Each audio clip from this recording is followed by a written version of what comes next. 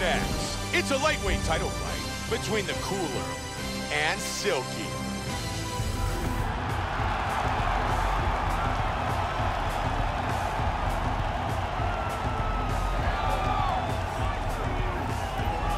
Silky, ready to go to battle and come away as the new UFC lightweight champion. He steps towards this cage. He understands this is one of the biggest moments in his life, the biggest moment in his career. He is looking to take this title, and he believes his time is now. His preparation has gone perfectly.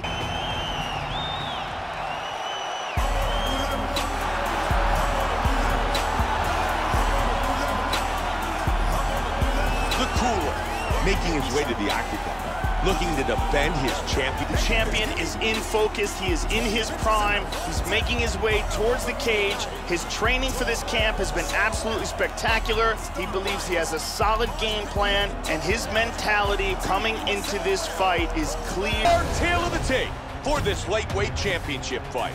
Silky is 28. The Cooler is 30. Silky will have a 2-inch reach advantage. Bruce Buffer.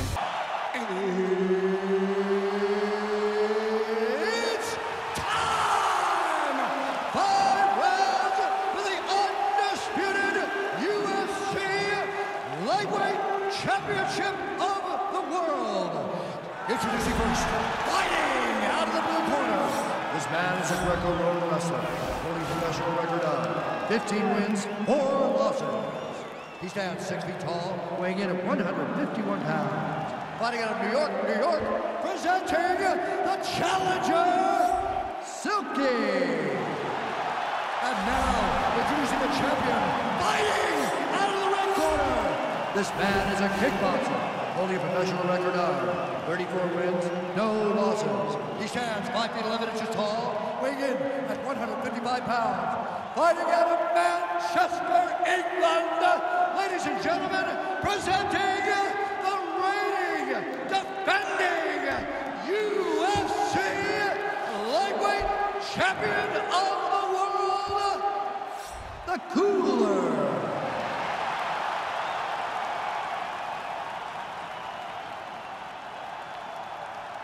All right, this is for the championship. You've been given your instructions in the dressing room. Protect yourself at all times. Follow my instructions. We will have a clean fight. Touch gloves, let's make it official. Man, this is going to be a great fight. The Cooler. Ready to fight? Silky. Ready.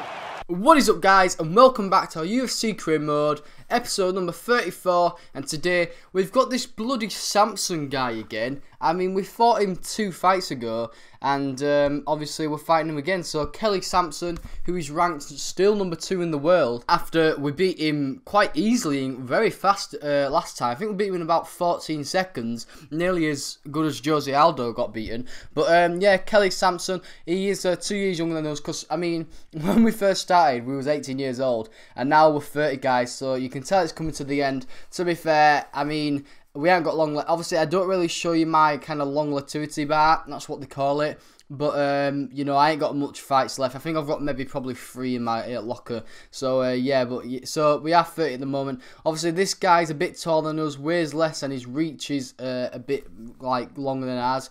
But, you know, like I said, last time, it was a quick fight, easy knockout, didn't really show what he can do. But, obviously, he's survived, obviously, 14 seconds and longer, and much longer, to be fair. Because, obviously, we're into the 3rd minute now. And it will frustrate me a bit. Obviously, this fighter is, his best attribute is on the ground. I mean, his stand-up game's not the best. I mean, last time he was, I don't think he was 90 rated. I think he was 89 rated, and now he's gone up to 95 rated. And I don't know why that happens, but it's weird because, like I said, when I was in the featherweight category, I fought Conor McGregor about 5 times before, and you know, the first time I fought him, he was only 94. Then the next time he was 96, and then the next 2 times he was 100 rated. So every time he came back to fight me, he'd go up a rating. I didn't really get that because it's just weird because, you know, it tells me if I lose a fight that I'll go right down the pecking order, and you know, obviously I won't lose my rating. But the thing is, if you lose a fight, I don't really expect me to get any better. But yeah, obviously this guy, after his loss against us, he was onto a 15-4 record. Obviously before he fought us, I think he was 13, maybe 14-4, I don't know. But yeah, obviously we added another loss into his record, which we're quite glad with. And obviously we still won. But yeah, it was annoying this time around. I mean, I couldn't knock him out. I was doing a few head kicks, obviously, because I am quite an unrealistic fighter. I go in with a load of head kicks, obviously. I'm not realistic whatsoever, you know, like real life, obviously. You got to protect yourself more. You got to be more kind of reassured, back off a bit more. But I just go full throttle head kicks here and there, everywhere, and you know, it's just for entertainment wise, I think. So I don't really get bored myself, to be fair. Because if I were just kind of scared to punch someone or kind of, you know, not going forward, I'd get bored myself, I think.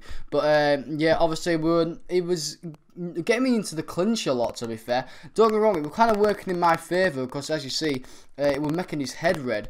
But also, I caught him with a few good kicks, to be fair, which obviously made his head flash with red. That meant it was one more punch to get knocked out. But the frustrating thing about this game is, you know, the player backs off and you can't go forward enough to get him. And I don't know why, because my movement and my speed, I think, whatever it's obviously attributed as, it's, you know, it's full. I can't do it anymore, and it's so frustrating where obviously you make someone a bit unstable and you can't press and kind of capitalise on that. But yeah, obviously was into the last 1 minute and 30 seconds here. And I didn't really want it to go into a second round because, you know, I don't really, because obviously look at my stamina bar, it's gone down a lot more than his, which is basically the same story with every fighter I fight. You know, obviously I come out full throttle, they'd be a bit more conserved, and obviously I lose a lot more stamina than them. So obviously if it goes into the second round and the third round and so on, obviously they have the better advantage really. But as you see, we do get him on the floor into the final minute. You know, like I said, his ground game was the best, so you know, he was doing his best to obviously not get kind of knocked out. It was doing well, to be fair. It was frustrating me. You know, every time I posted up, I'd never get a punch in there, and then he just kept on dragging me down. But to be fair, a lot of this fight, it was quite scrappy. You know, there weren't a lot of kind of good hits here and there. I mean, don't get me wrong, like I said, I caught him with probably 2 good head kicks, which made him unstable, but you know, that was only really it, really. I mean, he was catching me with a punch here and there with a body punch, but you know, again, he wasn't doing a lot of damage to me. And as you see, with 20 seconds remaining, I tried to get him on the floor again, just one final, you know, force. I just tried to knock him out. I thought, come on, I don't want to go into this second round. And as you see, he's not defending his face, his head's going red. We are laying into him with elbows, with punches, and finally, with 10 seconds left, just before the buzzer, you know, we win the fight. So you know, it's a good win in the end. Hard fought win, to be fair. I won't say he put a lot of damage on me, but, well, to be fair, I wouldn't say I put that much damage on him, because like I said, it was a scrappy fight, a lot of defending here and there, but the main thing is we do get the win, and we do get another win to our record. So, you know, we haven't lost yet, which is the main thing. And like I said, you know, I want to keep winning. I don't want to get a loss, because we are coming to the end of this career mode, and it'd just be fantastic if we can go off with a winning record and no losses or draws. So yeah, obviously here we are. His face, look, it's not very punched up or damaged. Same with mine. He's got a little black eye, but you know, not much. But the main thing is, obviously, we did win, and we get another win. So, you know, bring on the opponents, because, you know, I'm looking good. People will want to fight me, obviously, better fighters now, because I still have the belt. And obviously, I'm not basically ready to give it up, because the thing is, I don't want to give it up. I want to keep winning.